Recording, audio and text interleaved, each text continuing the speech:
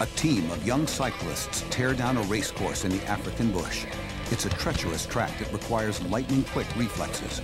But during today's race, Mother Nature throws a bizarre curveball at cyclists Travis Walker and Evan van der Spey.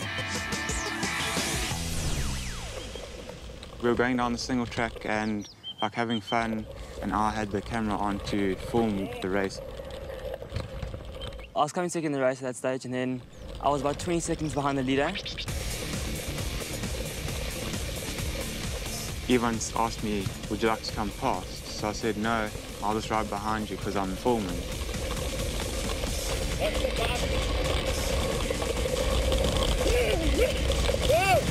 Holy cow! I don't remember that too much. Just scary. Just shell-shocked myself at that stage.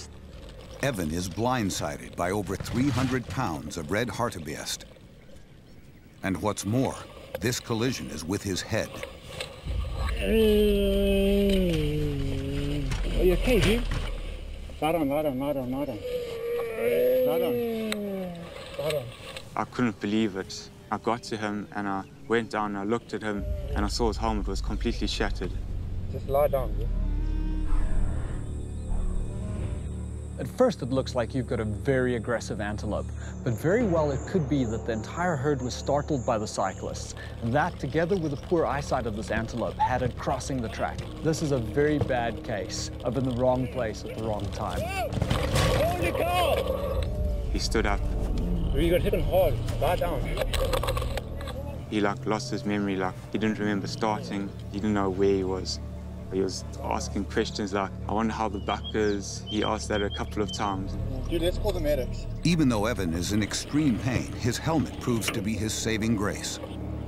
I've just suffered a concussion and then a bit of whiplash from side to side, which isn't actually too bad. After I did x-rays and the doctor said it was fine, my parents came and visited me in the hospital and they showed me footage for the first time then. Whoa! Holy cow! So the first time I saw it, I laughed at myself. It's funny to see how owned I got by the buck. It was just by pure luck that I was riding behind him and I had a camera on my back.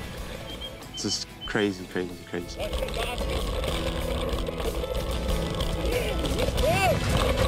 cow!